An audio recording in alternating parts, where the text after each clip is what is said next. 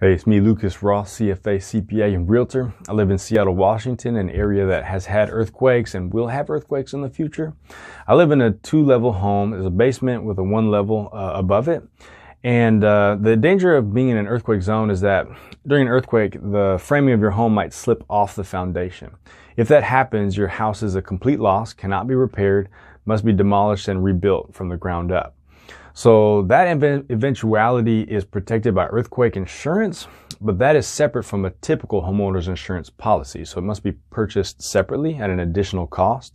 So I'm going to walk you through in this video my calculations of if I should buy earthquake insurance, and then also should I do an earthquake retrofit of my home, because my home was built in 1971, which was before some of the more modern, building code measures would have required for protection of earthquakes.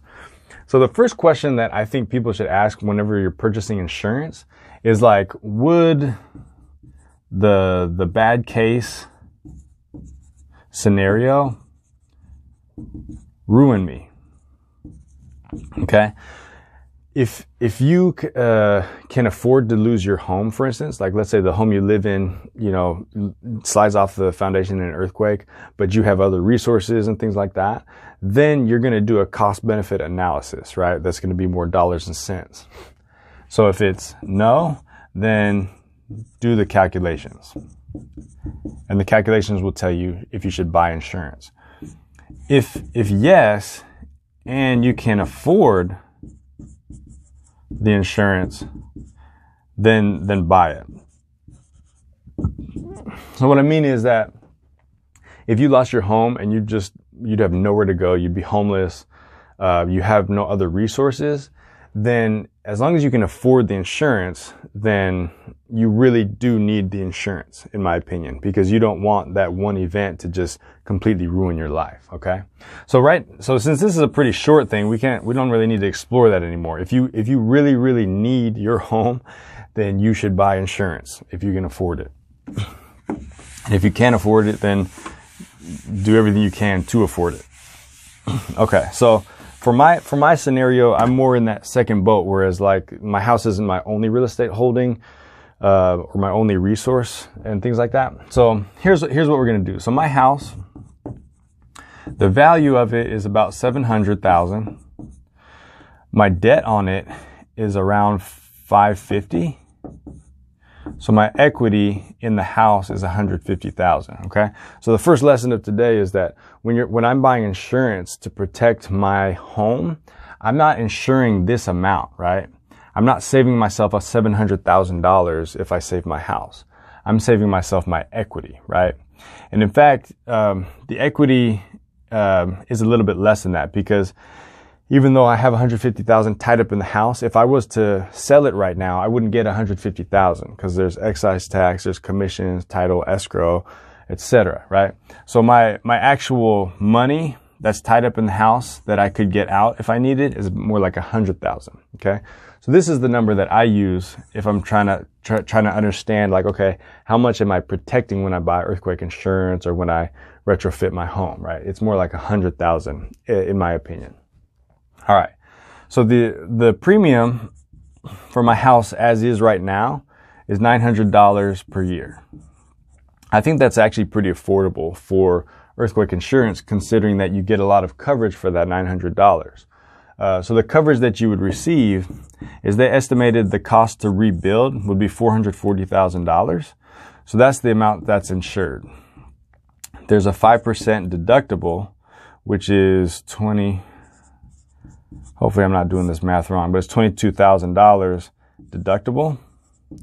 And so I would pay $22,000, and then the insurance company would chip in $418,000. All right. So the way it works is playing out this scenario, right? The earthquake hits.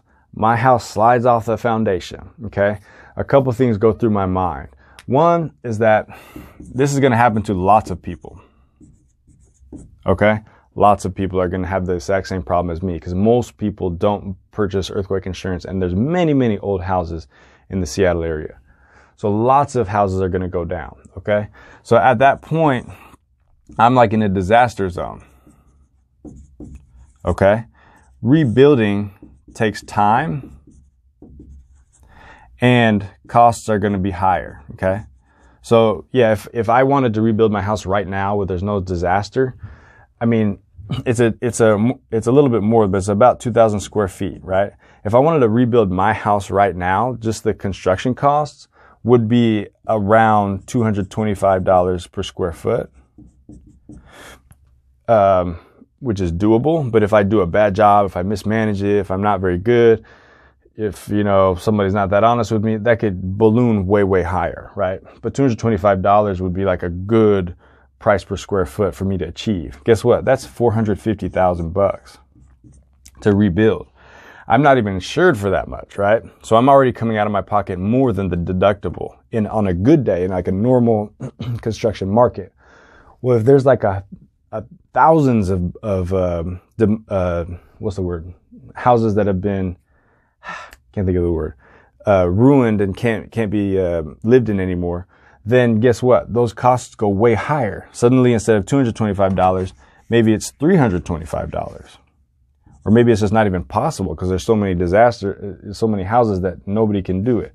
Well, if it's $325 a square foot, then that's $650,000. So suddenly, like, I'm coming out of pocket $200,000 to rebuild the house using the insurance. That's way more than I have tied up in the house right now anyways, okay? So anyways, $900 per year, I don't think that's unreasonable. I think that's a very reasonable amount. However, for me to protect $100,000 and then have a 5% deductible and only have $440,000 of coverage, and we couldn't even get that raised anyway. I talked to them, we couldn't even get that raised because they're like, no, it doesn't cost that much to build. It doesn't cost that much to build. Yes, it does. I live in Seattle and I deal with new construction and it's not very cheap to build in Seattle. So I feel like they use numbers that are not correct. So anyways, for these reasons, I'm not going to even spend the $900 per year to purchase earthquake insurance. Okay. Now, just to round out some knowledge real quick, the retrofit is a more viable option. So I got one bid so far for $15,000 to retrofit the basement of my home, which involves, you know, cutting drywall, building some shear walls, and then tying down the framing to the foundation of the home. And so that isn't like full. I mean, if there's a giant earthquake, there's still a risk that your home would get ruined, but that would protect you from, you know, that would make you as good as you can be, really. $50,000, that's a pretty high cost. However, that's something that I feel is a value to the home that stays with the home. It's not just like an annual cost like earthquake insurance. And so this is actually more what I would be steered toward if I was interested in protecting my home from earthquake. LucasRoth.com is my website. Hope this made sense. Thank you for watching. Have a wonderful day.